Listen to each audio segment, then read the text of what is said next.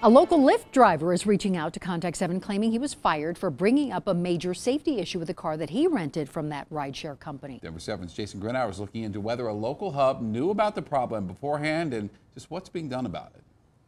I'm a 5-star gold member of Lyft, yeah. Damon has been driving full-time for the last year, until last Wednesday.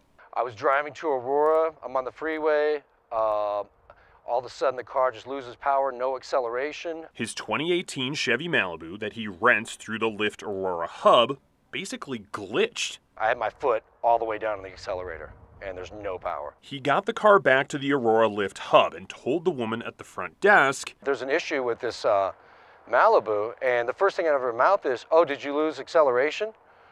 Like, she already knew what the issue was. I'm like, "Yeah, how did you know?" Damon says he was then told he could no longer drive for the Lyft rental program and was asked to leave. I did a quick internet search immediately after. The first thing that popped up, the first thing on Google, was 2018 Malibu class action lawsuit for the exact same problem I just brought up to the center. When we went to that Lyft hub, there were several Malibus parked outside. Another driver told us off camera he'd had the same issue in a Malibu he rented from Lyft.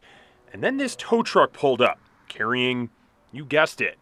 So we actually aren't able to provide any information. You're supposed to go to press@lyft.com. Late this afternoon, Lyft sent us a statement saying that when vehicles are subject to a recall, they are rotated out of the rental program and serviced.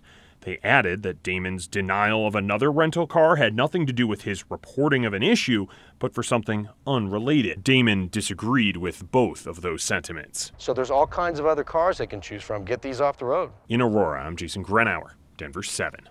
And if you